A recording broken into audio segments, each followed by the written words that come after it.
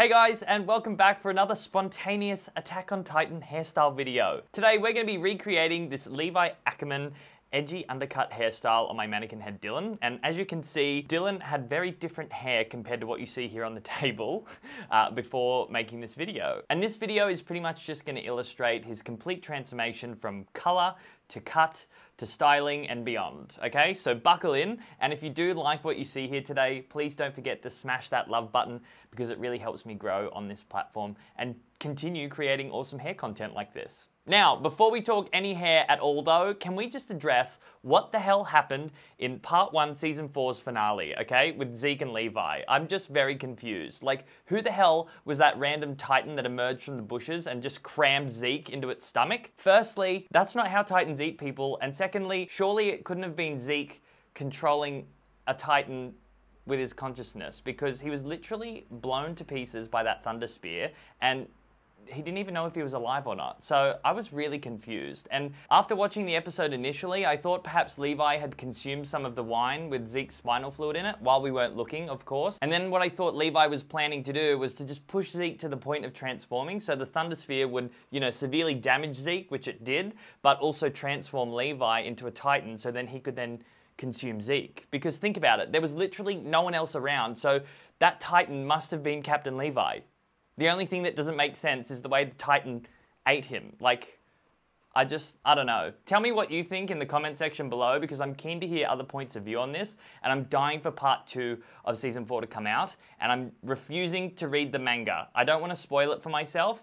I've met you guys halfway, and I'm now watching sub. I actually don't think I can go back to watching it in English now. I like watching it in sub, so seasoned professional. No, but really, I'm quite excited that they're bringing out a part 2 of it as well, because I just wasn't ready for it to be over. Okay, now that I have that off my chest, let's talk about this Levi Ackerman haircut, shall we? So the Levi hairstyle tutorial was highly requested in the comment section of one of my previous Attack on Titan hairstyle videos. So most of you will probably know the one where I did Eren Yeager's new season 4 Freedom Man Bun hairstyle. And after many weeks of procrastinating, I finally got my shit together, and here we are, we're doing it, the Levi Ackerman haircut. I also have to admit, to put this video together today, there was no way in hell I was going to be able to do it on my own, because upon filming this, or prior to filming this, I had no experience cutting hair whatsoever. I mean, I've done my hairstyling certification, which covers like professional styling techniques, but let me tell you, cutting hair is a whole different story, and I'm so grateful to my friend Matt, who's a fully qualified hairdresser by the way, was willing to come over and help me with the cutting component of this video to help bring this awesome Levi Ackerman hairstyle to life. So yeah, very big shout out to Matt, and if you want to go and check him out on his Instagram or his other social medias after watching, you'll be able to find all the links to those in the description box of this post, okay? Also, just a little side note, you'll see a few other Levi Ackerman haircut tutorials rolling around on the internet that focus on adding that PC element to the hair by hacking at it with a razor. Yes, this method really does help in creating that really pointed icicle look that Levi has, but in real life, it's not always the most practical haircut, because when you hack those ends away, you can't get them back, okay? So if you suddenly decide that you want your hair to look a little bit fuller or be a little bit more versatile with styles, you're gonna be up shit creek without a paddle, because everyone knows that you can't add hair back on once it's been taken off.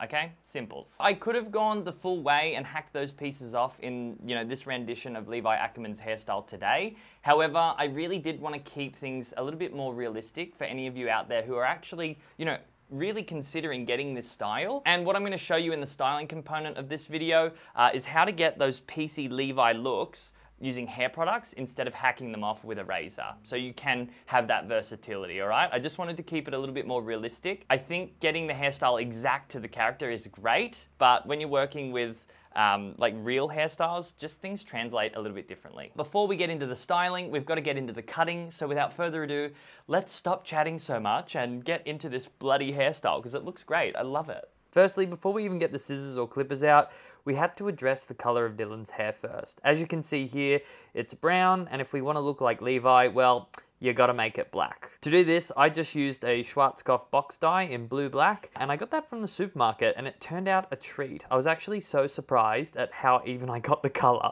So after coloring, it was time to get on with the cutting.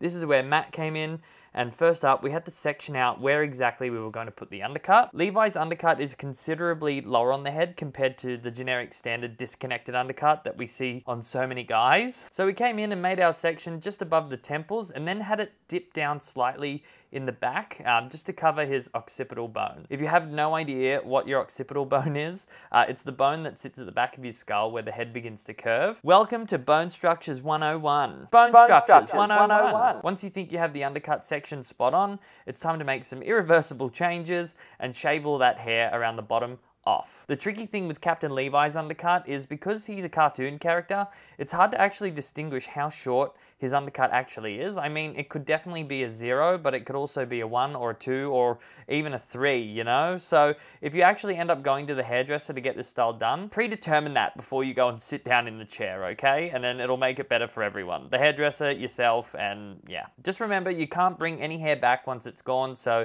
it's safer to take less off in the beginning and just adjust it as you go. Because mannequin hair is artificially stitched, the threading of the hairs can look, you know, a little bit funny, especially when they're shaven to a 0.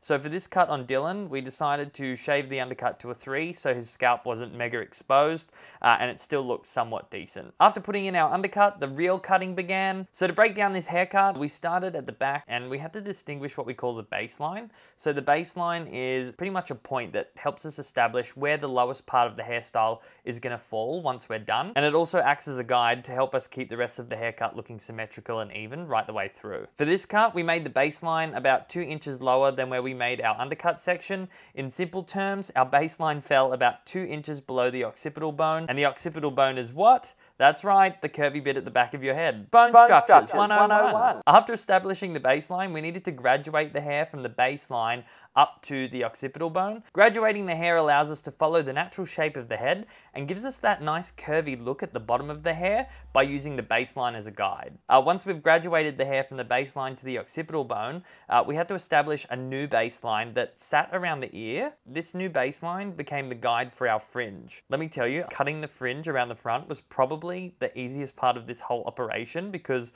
there was no graduation needed.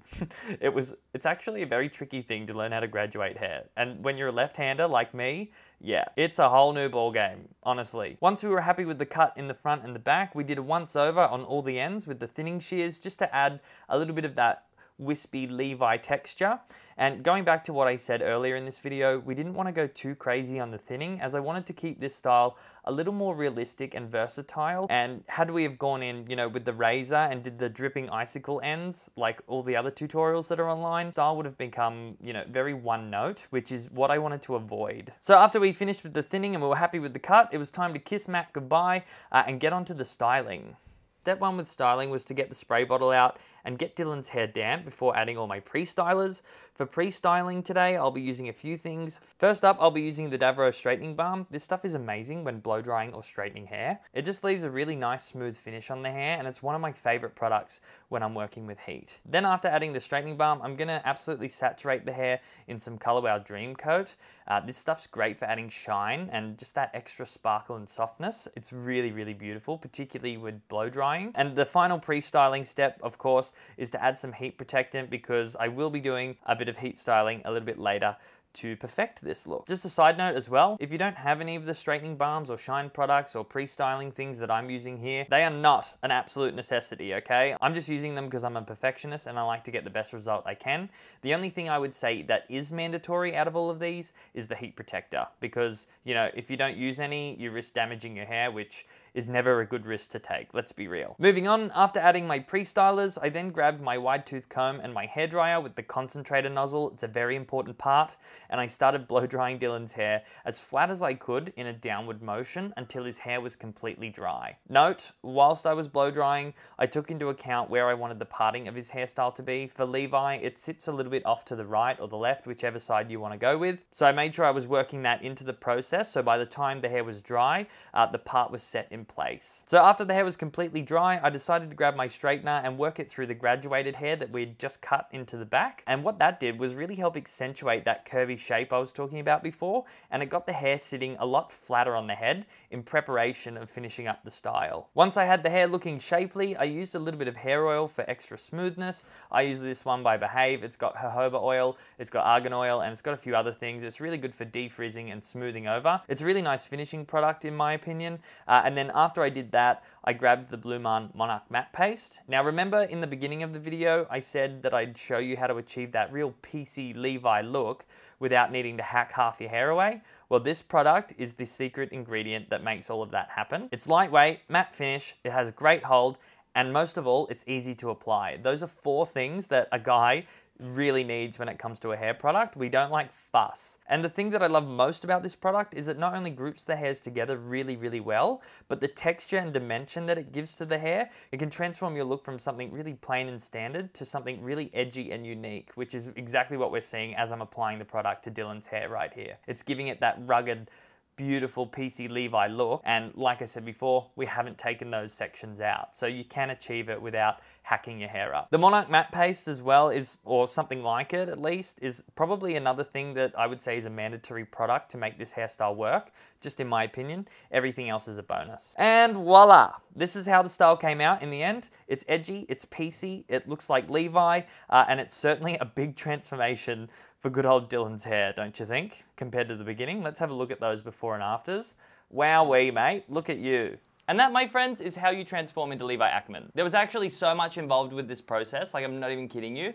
It looked very simple as I was just doing those speed throughs and the voiceover and stuff, but when it comes to hair cutting, dude, you need to respect your hairdresser because they are freaking talented, okay? Until you get a pair of scissors in your hands and you have a go at it yourself, it is a whole nother ball game. So respect to Matt. Thanks, big shout out to Matt actually. Thank you so much for coming and helping me with this. We do have 2 other haircuts in the pipeline. I've got Mikasa and Annie lined up as well. Make sure you stay tuned for that. I'm not sure if I'm gonna upload them here on this channel or on another channel. I do like to keep things here more men focused, but we'll see. Nonetheless though, I hope you found this video very useful and I can't wait to hear what you guys thought about it in the comment section. Also, as we're all anticipating the release of Attack on Titan Season 4 Part 2, I want to hear some of your theories in the comments of what you think happened with that whole Levi and Zeke scenario. And if you've read the manga, I don't want to hear from you. Thank you so much for coming to watch. If you want to keep up with me on a regular basis, don't forget to follow me on all my social media accounts so you don't miss any of my updates. And until next time, goodbye!